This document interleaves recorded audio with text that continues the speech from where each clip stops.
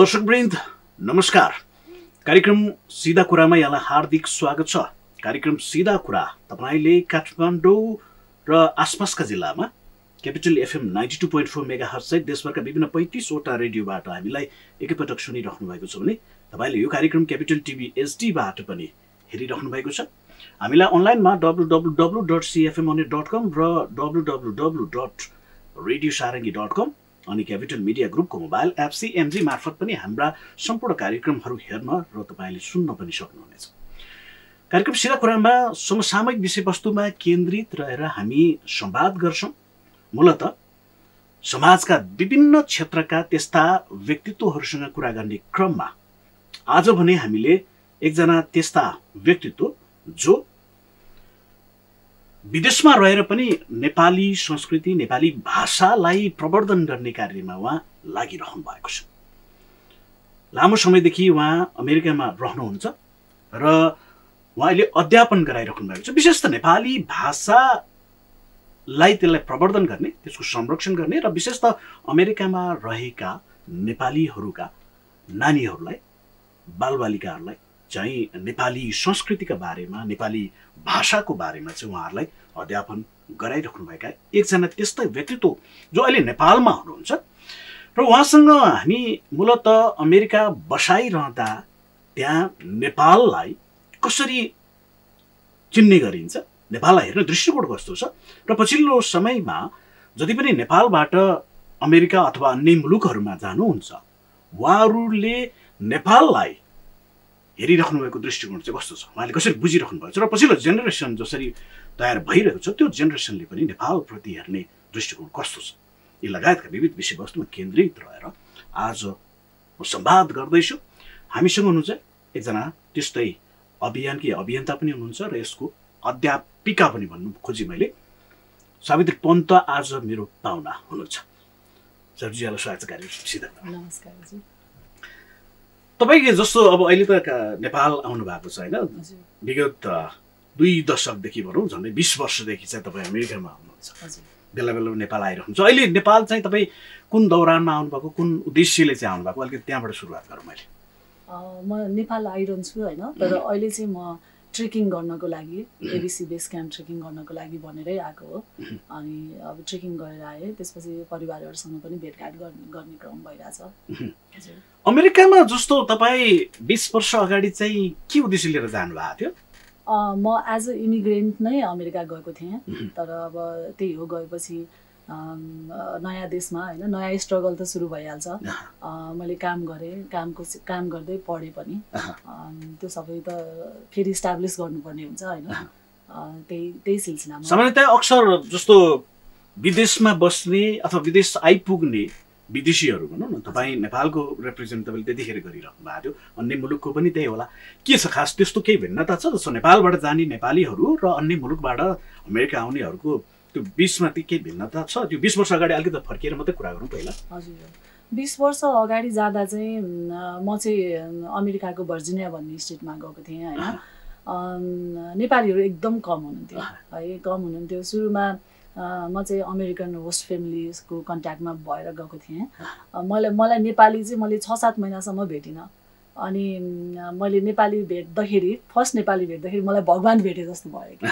अनि एकदम कम नेपाली हुनुहुन्थ्यो, अब आफ्नो नातागोताबाट पनि कमै हुनुहुन्थ्यो होइन। अब मेरो इन्टायर फ्यामिलीबाट एउटा केटी मान्छे जाने भनेकै म नै थिएँ पहिला होइन। अब त्यसको लागि पनि मैले छुट्टै सामना गर्नु परेको थियो, धेरै कुराहरू, च्यालेन्जेसहरू। नेपालीहरू एकदमै कम थिए, तर अब अहिले चाहिँ जस्तो अरू कम्युनिटीको मान्छेहरू धेरै थिए भने नेपालीहरू चाहिँ त्यो कम्पेयरमा कम थिए। अब अहिले चाहिँ एकदमै धेरै हुनुहुन्छ है, एकदमै धेरै नेपालीहरू पुग्नु भएको छ, त्यो चाहिँ फरक छ। अहिले जस्तो अहिले नेपालबाट अमेरिका जाने अधिकांश व्यक्तिहरू चाहिँ खास कुन उद्देश्यले त्यहाँ बढी पुगिरहेको देखिन्छ? उहाँहरू पढ्ने मात्रै हो कि अथवा अन्य कारणले अन्य किसिमका पनि त्यहाँ पुग्नेहरूको सङ्ख्या कस्तो देखिन्छ त? धेरै छ, इमिग्रेन्ट भएर जानुभएको छ होइन, पढ्ने हिसाबले पनि जानुभएको छ, बिजनेसको हिसाबले पनि जानुभएको छ, अहिले त टुरिज्मको हिसाबले पनि होइन। हामी नेपालीहरू यति अगाडि बढिसक्यौँ कि होइन, एज अ टुरिस्ट पनि पुगिन्छ, डेफिनेटली देखिन्छ त्यो सबै। अनि प्रोग्रामहरू लिएर गइरहनु भएको हुन्छ होइन, धेरै तरिकाले चाहिँ हामी नेपालीहरू अहिले चाहिँ संसारभरि पुगिरहेका छौँ। अमेरिकाको एउटा त्यस्तो अब जहाँ तपाईँ बस्नुहुन्छ त्यो ठाउँमा चाहिँ अहिले फेरि छुट्टै नेपालीहरूकै एक खालको कम्युनिटी जस्तो पनि बनिसकेको अवस्था हो यो 20 वर्षको बिचमा तपाईँले अहिले म चाहिँ अहिले चाहिँ विगतको 13 वर्षदेखि चाहिँ क्यालिफोर्नियाको सिलिकन भ्यालीमा छु होइन। अनि त्यहाँ चाहिँ हाम्रो ठुलो नेपाली कम्युनिटी छ है, ठुलो नेपाली अर्गनाइजेसनहरू पनि धेरै नै छ होइन। सान फ्रान्सिस्को बे एरिया अनि धेरै धेरै नेपालीहरू छौँ त्यहाँनिर हामी। अनि हाम्रो कम्युनिटी पनि छ, प्रोग्रामहरू पनि हुन्छ बेला बेलामा होइन, रमाइलो दसैँ तिहारहरूको जस्तो तिजको प्रोग्रामहरू हुन्छ, हामी भेटघाट गर्छौँ जान्छौँ। त्यहाँ चाहिँ नेपालीहरूको कमी छैन। ओके, अहिले जस्तो त्यो 20 वर्षको बिच र अहिले 20 वर्ष तपाईँ पछि आइपुग्दाखेरि चाहिँ त्यो चाहिँ जसरी अब यो संसारमै एउटा खालको त्यो परिवर्तन भएको छ, नेपालमै पनि परिवर्तन भएको छ नि त। अहिले 20 वर्ष अगाडिको समाज र अहिलेको समाज हेर्ने हो भने त्यो त एकनासको छैन, त्यो स्वाभाविक पनि हो। तपाईँहरूको जस्तो अमेरिका बसाइको हिसाबले हेर्दाखेरि चाहिँ कस्तो परिवर्तन भएको देख्नुहुन्छ तपाईँले? नेपाली कम्युनिटीको कुरा मात्रै गर्दाखेरि चाहिँ के देखिन्छ? नेपाली कम्युनिटीहरू पनि धेरै अगाडि बढ्नु भएको छ विदेशमा होइन। अब धेरै आउनु भएको छ उहाँ, धेरै मान्छेहरू अहिले धेरै नै हामीले देख्न पाउँछौँ नेपालीहरू।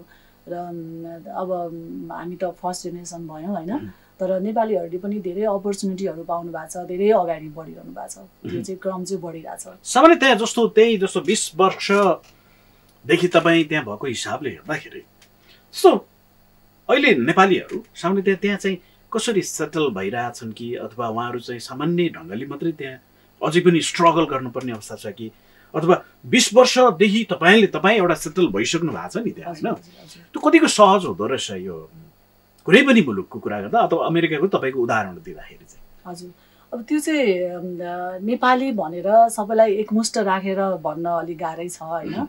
अब कसरी जानु भएको छ त्यहाँ होइन, अब हाम्रो एजुकेसन लेभल के छ, अब त्यहाँ चाहिँ कस्तो हुन्छ भने अब हामीसँग क्षमता छ भने त्यो क्षमता अनुसारको हामीले अपर्च्युनिटी चाहिँ पाउँछौँ त्यहाँनिर होइन। त्यही भएर अब त्यहाँ पढ्न जानु भएको छ, अब टेक्निकल क्षेत्रमा हुनुहुन्छ कि होइन, त्यस्तो एरियामा हुनेहरूलाई सजिलो हुन्छ होइन त्यहाँनिर सेटल हुनलाई। अब इमिग्रेन्ट भएर जानु भएको छ भने त्यहाँ गएर अलिकति स्ट्रगल गर्नुपर्छ होइन। अब यहाँको कस्तो छ हजुरको क्षमता होइन, एकाडेमिक क्वालिफिकेसनदेखि लिएर होइन, त्यहाँ गएर अब गर्न सक्नु पर्यो आफूले होइन। अपर्च्युनिटी धेरै छ, आफूले गर्न सक्नु पर्यो होइन, तर गर्न सक्नेलाई चाहिँ धेरै अपर्च्युनिटी छ त्यहाँनिर। त्यो चाहिँ अवसरका ढोकाहरू धेरै छन्।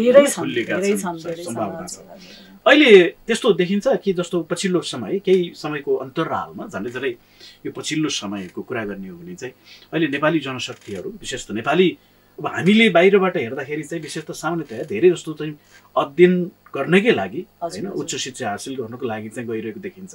उच्च शिक्षा हासिल गर्नको लागि अमेरिका चाहिँ त्यस्तो राम्रो प्लेटफर्म हो, वर्ल्ड वाइड नै ऊ चाहिँ सेलेबल हुन सक्ने जनशक्ति त्यहाँबाट उत्पादन हुन्छ कि अथवा सामान्य ऊ चाहिँ जुन एभरेजमा हाम्रो नेपालमै पनि पढ्ने छन् अथवा अन्य मुलुकमा पनि पढ्ने छन्, त्यस्तो केही डिफरेन्सेसहरू भेटिन्छ त्यस्तो? त्यो अब यो चाहिँ अब व्यक्तिमै भर पर्छ है, कसरी त्यसलाई लिन्छ होइन, कसरी लिन्छ। अब हामी नेपालबाट पढेर गएको मान्छे कति सक्सेसफुल छौँ त्यहाँनिर होइन, है कति ठुलो ठाउँमा काम गरिरहेछौँ होइन। अब आइटी क्षेत्रमै भनौँ, विभिन्न अरू क्षेत्रहरूमा भनौँ होइन। अब यही कन्ट्रीमा पढेर त्यहाँ गएको हो नि त होइन, तर त्यही पढ्ने सानैदेखि पढ्ने मान्छेहरूले पनि गर्न सकेको हुँदैन नि त होइन। त्यही भएर यो कुरा चाहिँ व्यक्तिमा भर पर्छ है, कसरी त्यसलाई गर्न सकिन्छ आफूले होइन, कति अगाडि बढाउन सकिन्छ भन्ने कुरा चाहिँ ठाउँ भन्दा पनि होइन। अब नेपाल अमेरिका भन्दा पनि उसले कति गर्न सक्छ व्यक्तिमा भर पर्ने कुरा होइन। त्यहाँ अरू कुनै पोलिसीले त्यस्तो खालको चाहिँ त्यो इन्टरभेन्सन गर्ने अवस्था देखिन्छ कि देखिँदैन? मलाई त त्यस्तो लाग्दैन है, जहाँसम्म मेरो जानकारीमा छ होइन। तर नेपालमा पनि धेरै अपर्च्युनिटी छ नि होइन, यहाँ बसेर राम्रो गर्न सक्नेहरू पनि छन् नि त होइन।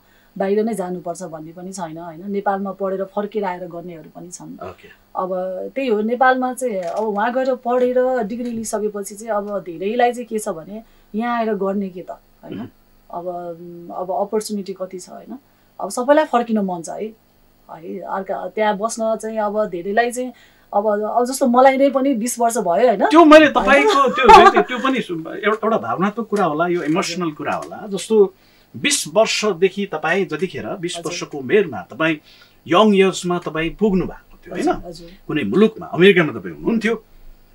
20 वर्ष तपाईँले व्यतीत गर्दै गर्दाखेरि चाहिँ अहिले आएर तपाईँले एउटा कुनामा चाहिँ तपाईँको आफ्नै मुलुक फर्किनु पाए हुन्थ्यो अथवा गर्न पाए हुन्थ्यो भन्ने चाहिँ हुँदो रहेछ होइन।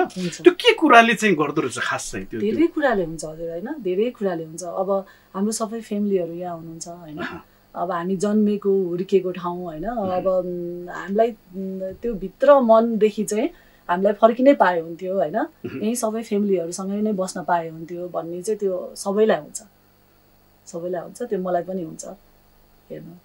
तर अब त्यही हो, अब फर्केपछि अब बच्चाहरू त्यहाँसम्म पढिरहेछन् होइन, अब के त यहाँ आएर गर्ने के त होइन, अपर्च्युनिटी के त होइन।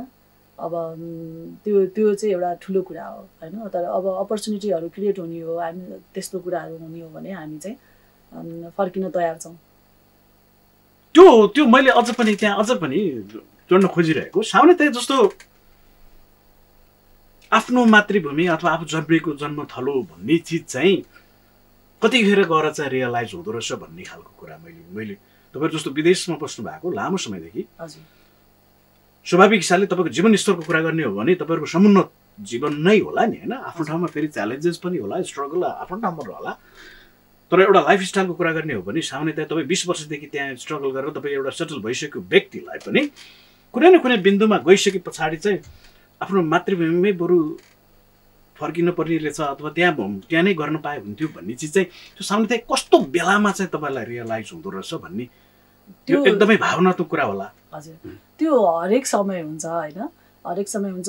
गएको पहिला 5 वर्ष त एकदमै धेरै हुन्छ है, एकदमै धेरै हुन्छ। अनि त्यसपछि बिस्तारै अब आफूलाई चित्त बुझाइन्छ, युज टु भइन्छ होइन त्यहाँको सबै कुरा। तर पनि हाम्रो भित्र कोर भ्यालु चाहिँ होइन हामीलाई चाहिँ त्यो जतिखेर पनि हुन्छ। अनि अझ यो चाडबाड आउँछ नि होइन, चाडबाड आउँदा चाहिँ एकदमै मिस हुन्छ। किनभने यहाँ त अब कस्तो भने यहाँ त बिदा हुन्छ चाडबाडमा, हामी सबैजना पुरै देशले नै चाडबाड मनाउँछौँ होइन।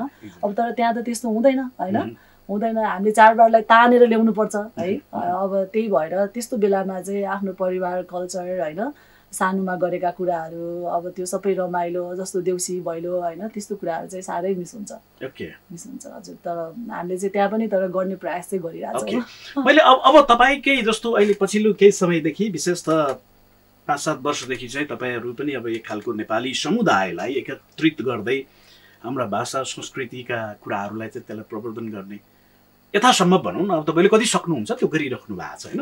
अलिकति अब तपाईँको जुन यो कामको सन्दर्भ अलिकति जोडिदिनुहोस् न। पछिल्लो समय तपाईँले त्यहाँ के चाहिँ गरिराख्नु भएको छ नेपाली समुदायको लागि, तपाईँले के गरिराख्नु भएको छ? म चाहिँ यो विगतको 12 वर्षदेखि म चाहिँ जब रिजाइन गरेर एउटा हाउस मेकर भनौँ न। अब अहिले त हाउसवाइफ भन्न चाहँदैनन् कोही पनि होइन, एज अ हाउस मेकर होइन, मदर्स अफ 2 होइन, 2टा बच्चाको आमा। अनि अब मैले अहिले विगतको 5 वर्षदेखि गरेको कुरा चाहिँ होइन, मेरो बच्चाहरू जब स्कुल जान थाले नि, स्कुल जान थाले अनि उनीहरूले त्यो डिफ्रेन्स देखे होइन। अनि अब विभिन्न कम्युनिटीको मान्छेहरू आउँछ नि त उनीहरूको स्कुलमा, त त्यहाँको जुन मेन स्कुल हो होइन। अनि क्वेसनहरू सोध्न थाले है, क्वेसनहरू उनीहरूले चाहिँ वाइ यु आर हियर होइन, अनि हामी चाहिँ तपाईँहरू चाहिँ किन आफ्नो फ्यामिलीलाई छोडेर यत्रो अर्काको देशमा आएको होइन, त्यस्तो क्वेसनहरू किन घरमा डिफ्रेन्ट ल्याङ्ग्वेज बोलिन्छ होइन, अनेक कुराहरू why we look like this होइन। अब उनीहरूले चाहिँ त्यो स्कुलमा गएर चाहिँ अब्जर्भ गरे नि त होइन, अब्जर्भ गरेपछि त्यो क्वेसन चाहिँ घरमा आयो होइन। आइसकेपछि उनीहरूले क्वेसन सोध्न थाले। अनि मलाई चाहिँ कस्तो भने यिनीहरूको पनि एउटा कम्युनिटी बनाउनु पर्छ, यिनीहरूको पनि एउटा प्लेटफर्म हुनुपर्छ। उनीहरूलाई चाहिँ के फिल हुनु पऱ्यो भने अब मेरो प्यारेन्ट्सहरू चाहिँ जहाँबाट आउनु भएको छ, जुन हाम्रो कल्चर छ होइन, they should feel proud about it होइन, उनीहरूले पनि प्राउड फिल गरून् वेयर वी केम फ्रम होइन। त्यो चाहिँ मेरो मनमा चाहिँ सधैँ नै थियो होइन, केही गर्न पाए हुन्थ्यो यिनीहरूको लागि भनेर। अनि अब त्यही सिलसिलामा चाहिँ हाम्रो हरिहर दाहाल दाई लगायत नारायण खनाल भाइहरू सबैजना कम्युनिटीको मिलेर एउटा बालबच्चालाई चाहिँ नेपाली भाषा सिकाउँ भन्ने अभियान सुरु गर्नुभयो उहाँहरूले।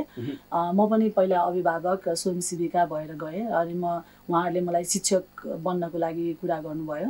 अनि मैले चाहिँ विगतका 5 वर्षदेखि बच्चाहरूलाई चाहिँ नेपाली भाषा कल्चर सिकाउने चाहिँ प्रयास गरिरहेको छु। त्यो चाहिँ जस्तो एक्स्ट्रा तपाईको एक्टिभिटी चाहिँ जस्तो सामान्य त्यहाँ रहने बालबच्चाहरू त्यहाँको एउटा करिकुलम भित्रै बसेर उहाँले अध्ययन गरिराख्नु भएको हुन्छ त्यो चाहिँ कसरी त्यो टाइम म्यानेज कसरी गरिराख्नु भएको हुन्छ हामीले यसो गर्छौँ एकदम गाह्रो छ है एकदम गाह्रो छ म चाहिँ अब मेरो चाहिँ जब नभएको भएर जब नगरेको भएर it's like a more than full time जब है फुल टाइम जब तर मैले चाहिँ मेरो उद्देश्य चाहिँ एकचोटि प्लेटफर्म क्रिएट भइसकेपछि अनि सजिलो हुन्छ जसले पनि गर्न सक्नुहुन्छ भन्ने हिसाबले चाहिँ म चाहिँ विगतको 5 वर्षदेखि चाहिँ यो चाहिँ फुल टाइम जबै जस्तो हो हैन तर 100% भोलिन्टियरिङ नै हो त्यसरी लागिरहे तर हामी के गर्छौँ भने अहिले चाहिँ पहिला चाहिँ हाम्रो अन क्याम्पस लोकेसन थियो जुन यो कोभिड सुरु भयो कोभिड सुरु भइसकेपछि चाहिँ हाम्रो डाक्टर शम्भु घिमिरे जो चाहिँ स्ट्यानफोर्डको लिड साइन्टिस्ट पनि हुनुहुन्छ उहाँले चाहिँ जुमबाट क्लास गरौँ भनेर कन्सेप्ट लिएर आउनुभयो अनि हामी चाहिँ जुम क्लासबाट गर्छौँ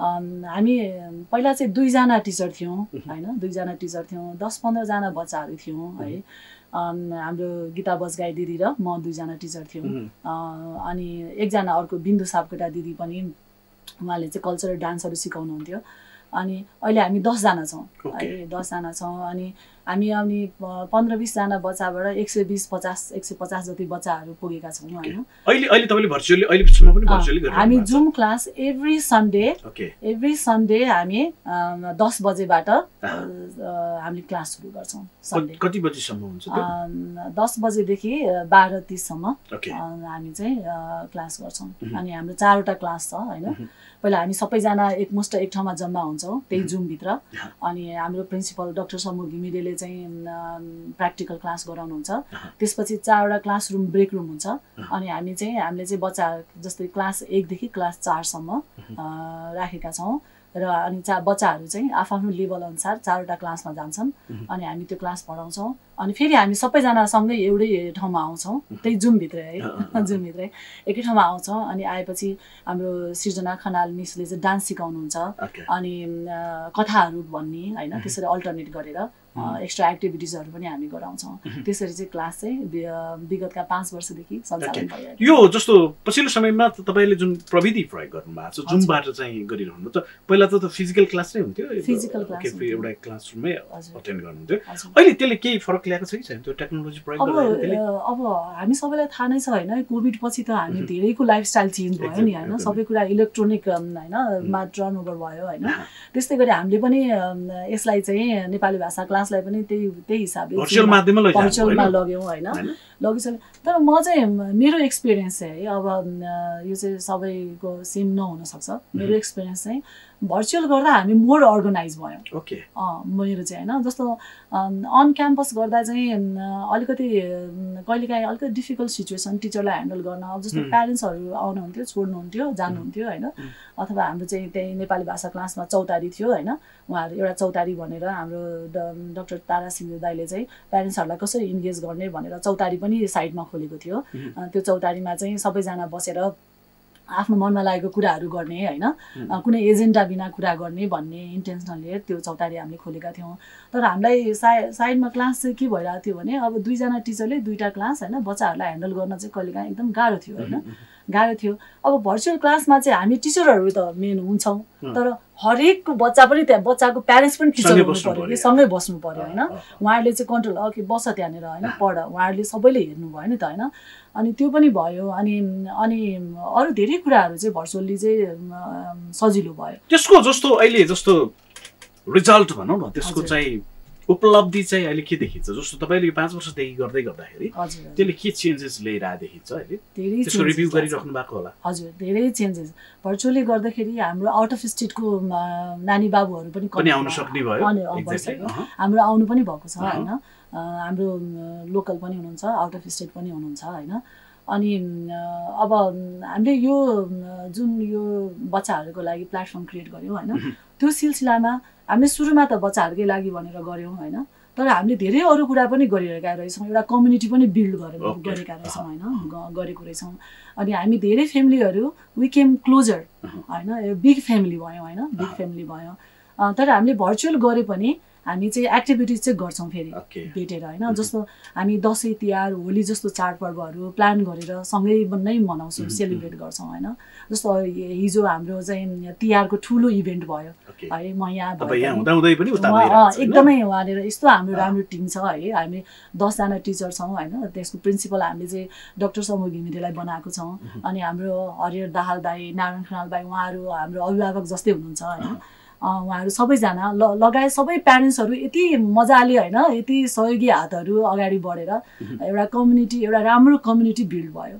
अनि त्यो बच्चाहरूले देखे नि त होइन, we became a role model for them होइन। उनीहरूले त्यही देखे अनि उनीहरू पनि खुसी भएर अब कहिलेकाहीँ दसैँमा बच्चाहरूले टिका लगाउन मन नपराउने बच्चाहरूले अलिक टिका लगाउँछन् होइन, होली खेल्छन् रङ लगाएर। उनीहरूले नो नो नो यो रङ नो कलर भन्ने बच्चाहरू होइन, उनीहरूले चाहिँ मजाले अब होइन होली खेल्छन् होइन। अब एउटा कम्युनिटी बिल्ड भयो, बच्चाहरूले पनि त्यो देख्न पाए होइन। उनीहरू मेन कुरा चाहिँ बच्चाहरूलाई के भने हामी मात्र रहेछौँ है फर्स्ट जेनेरेसन यस्तो यो ठाउँमा होइन, हामी जस्ता धेरै रहेछ नि त। त्यसले चाहिँ उनीहरूको कन्फिडेन्ट लेभल चाहिँ एकदम राम्रो बढायो, स्पेसली मेरो छोरीलाई। मैले एउटा पार्ट चाहिँ जस्तो तपाईँले स्वाभाविक हिसाबले जस्तो त्यहाँ बस्ने नेपालीहरूको बिचमा उहाँहरूले आफ्नो कल्चरलाई चाहिँ त्यसलाई एक हिसाबले नभुल्ने भनौँ अथवा त्यसलाई चाहिँ ग्रहण गरिराख्ने, त्यसलाई आत्मसात गरिराख्ने वातावरण तपाईँले त्यो क्रिएट गरिराख्नु भएको छ। अब आउने जेनेरेसनलाई पनि त्यो सिकाइराख्नु भएको छ, ट्रान्सफर्म गरिराख्नु भएको छ। यी यावत जस्तो तपाईँहरूको गतिविधिहरूले चाहिँ समग्र जस्तो मुलुककै रिप्रेजेन्ट चाहिँ त्यो एउटा तपाईँको मिश्रित खालको एउटा मिक्स कम्युनिटीमा तपाईँहरू हुनुहुन्छ नि होइन। नेपाली मात्रै छैन, विश्वका धेरै त्यस्ता मुलुकका समुदायबाट त्यहाँ आइराख्नु भएको छ।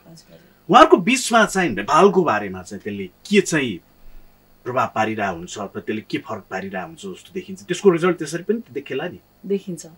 देखिन्छ है। यो चाहिँ अब त्यहाँको मान्छेहरूले चाहिँ हामीलाई कसरी बुझ्नुहुन्छ भने होइन, धेरैलाई चाहिँ नेपाल भन्ने नै थाहा छैन, देशभरिकै थाहा छैन। उनीहरूले बुझ्दा के बुझ्छन्? अब म हजुरलाई एउटा इक्जाम्पल दिन्छु होइन।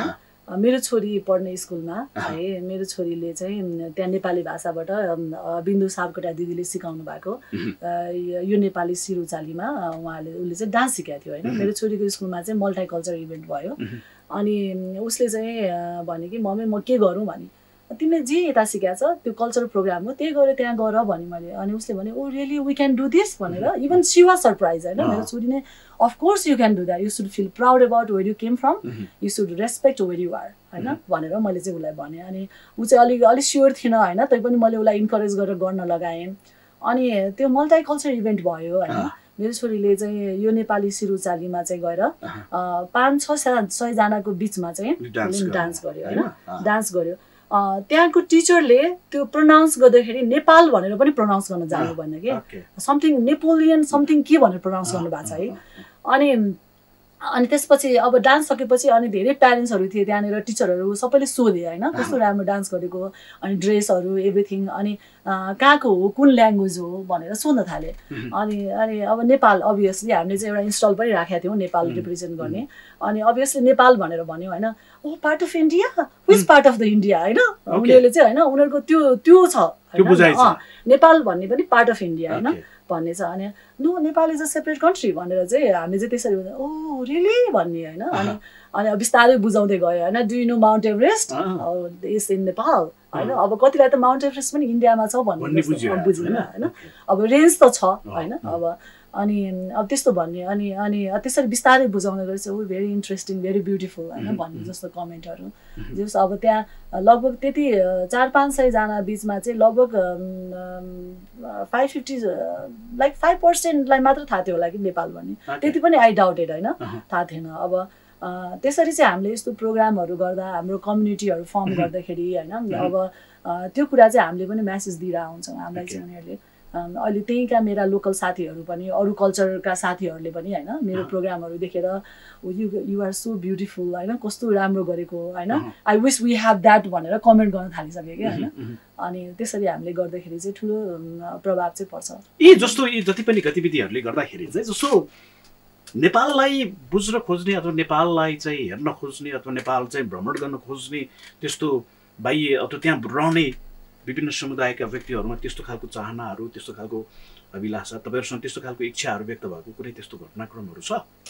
अब मेरो कन्ट्याक्टमा आउनुभएको चाहिँ अहिले चाहिँ म चाहिँ 12 दिन ट्रेक गरेर आएँ होइन, एबिसी ट्रेक गरेर आएँ र मैले मेरो ट्रेकिङको चाहिँ हरेक कुराहरू चाहिँ फेसबुकमा अपडेट गरेँ मेरो त्यही इन्टेन्सनले होइन, त्यही इन्टेन्सनले। अनि कति ब्युटिफुल छ नेपाल होइन, if you really one see the heaven you should go to the ABC camp होइन, मेरो साथीहरूलाई भन्छु म होइन। त्यो देखेर चाहिँ यो नेपालमै हो, it's really so many comments होइन उनीहरूले गरे I wish I can come there होइन, आइ am gonna make a plan to come there होइन, त्यस्तो कमेन्टहरू चाहिँ आइरहेकै छ।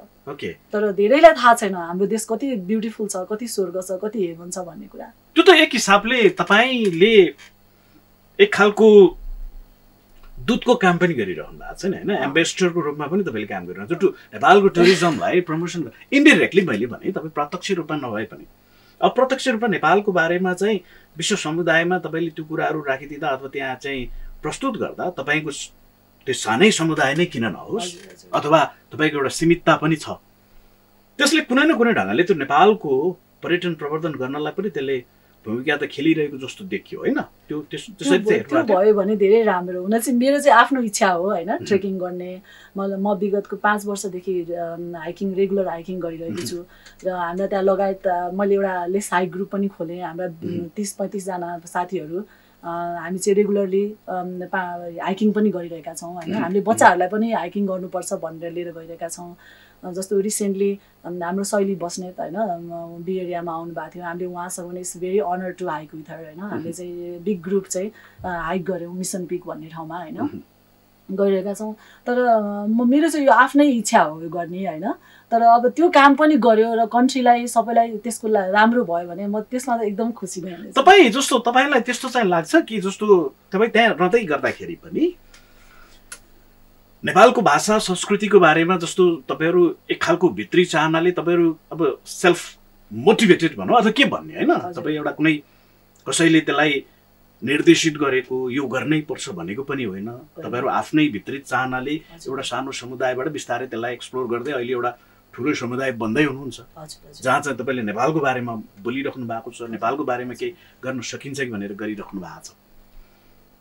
अझ तपाईँलाई जस्तो केही लाग्छ कि जस्तो यो अभियानलाई तपाईँहरूको अभियानलाई अझ बृहत्तर बनाउनको लागि के गरियो भने अथवा के भइदियो भने चाहिँ एउटा तपाईँहरू त्यहाँ बस्ने समुदाय रह्यो, अर्को चाहिँ जस्तो हाम्रो नेपालकै समुदायले पनि त्यस्तो केही गर्न सक्छ अथवा नेपालका स्टेक होल्डरहरू अथवा नेपालका जिम्मेवार व्यक्तिहरूले त्यस्तो केही गर्न सक्छ अथवा भन्ने त्यस्तो फिल हुन थालेको छ तपाईँहरूलाई अहिले चाहिँ?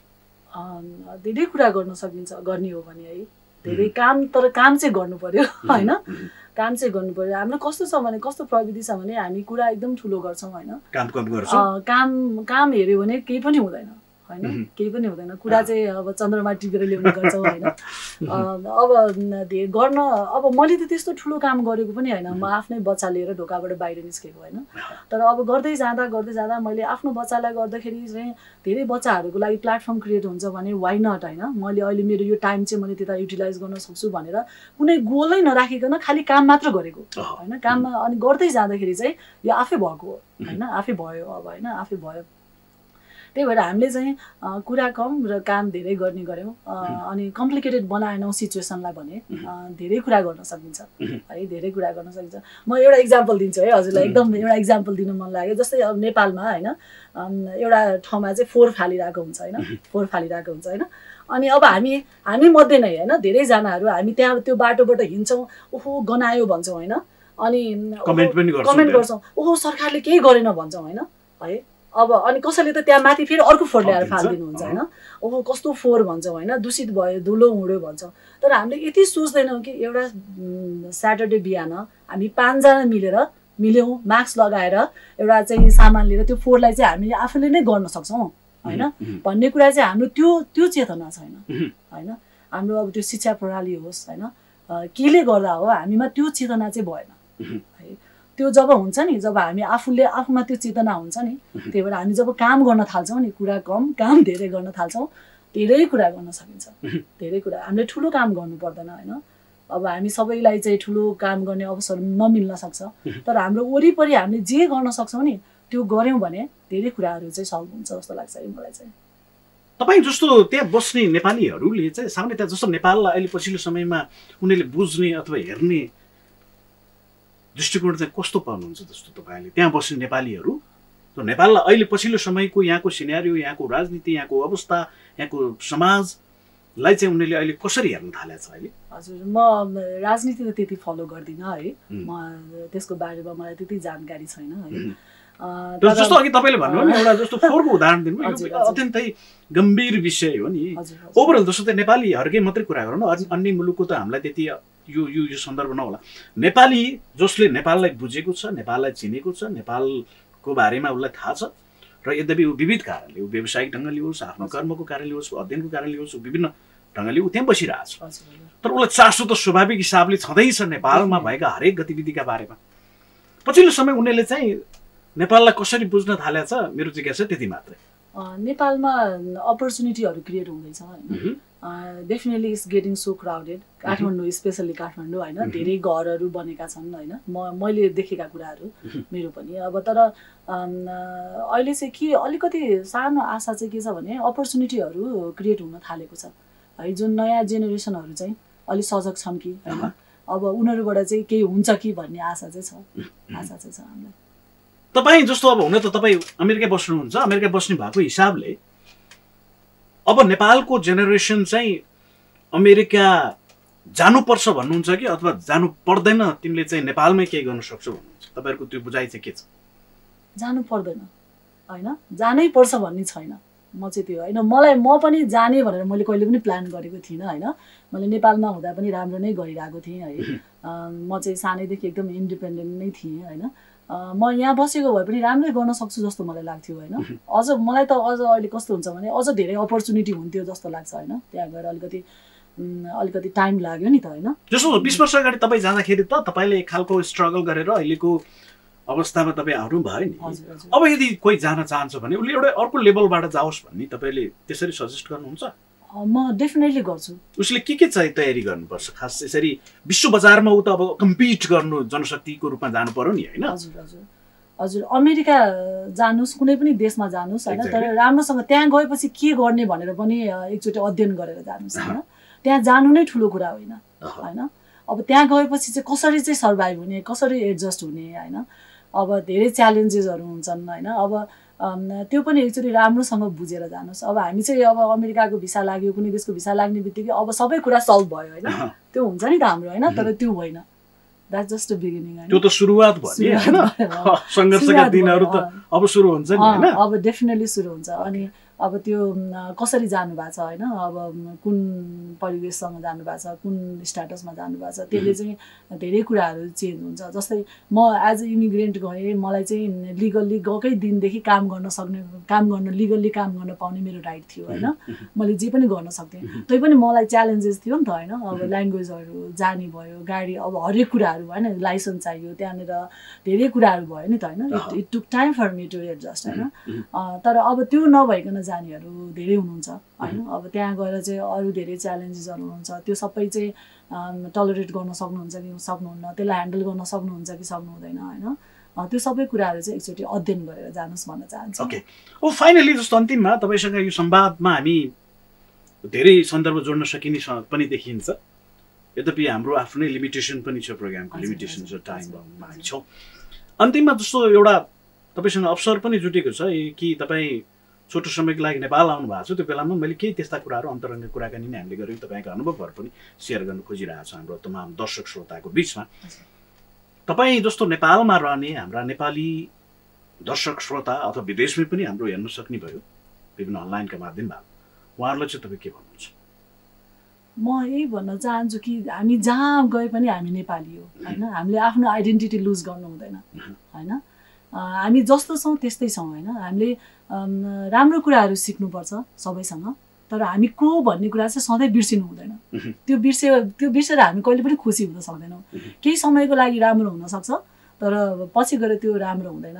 अनि अब पहिला सुरुमा हामीले त्यो बिर्सिनु हुँदैन। अर्को कुरा, हाम्रो सन्तानलाई, जुन अब मेरो छोराछोरी नै फर्स्ट जेनेरेसन भए, उनीहरूलाई पनि हामीले चाहिँ त्यो सिकाउनुपर्छ है, समय दिएर पनि। अब समय हुँदैन होइन व्यस्तताको कारणले, तर पनि अलिकति समय निकालेर हामीले चाहिँ उनीहरूलाई चाहिँ हामी जहाँबाट आएको होइन, त्यो चाहिँ उनीहरूलाई दे सुड फिल प्राउड कि त्यो चाहिँ हामीले प्राउड फिल गरौँ। हो हामी सानो देशबाट आएका छौँ होइन, हाम्रो देश सानो छ, होइन धेरै कुरामा हामी पछाडि छौँ होइन तर पनि हामी एउटा मान्छे त हो नि होइन संसारको जुनै कुनामा पनि दुईटा मान्छे राख्यो भने मान्छे त हो नि होइन हो त्यही भएर हामीले चाहिँ we should feel proud where we come from होइन अनि we should respect where we are होइन त्यो चाहिँ म म्यासेज दिन चाहन्छु हुन्छ यहाँलाई धेरै धेरै धन्यवाद छ यहाँले अब एउटा बिजी स्केड्युलभित्र बसेर तपाईँले हामीलाई पनि समय दिनुभएको छ तपाईँसँग संवाद गर्ने जुन अवसर जुटेको छ कार्यक्रममा आइदिनु भयो हाम्रो स्टुडियोसम्म आइदिनु भयो म यहाँलाई धेरै धेरै धन्यवाद ज्ञापन गर्छु यहाँको शुभ यात्राको पनि कामना गर्छु तपाईँ भोलि नै जाँदै हुनुहुन्छ होइन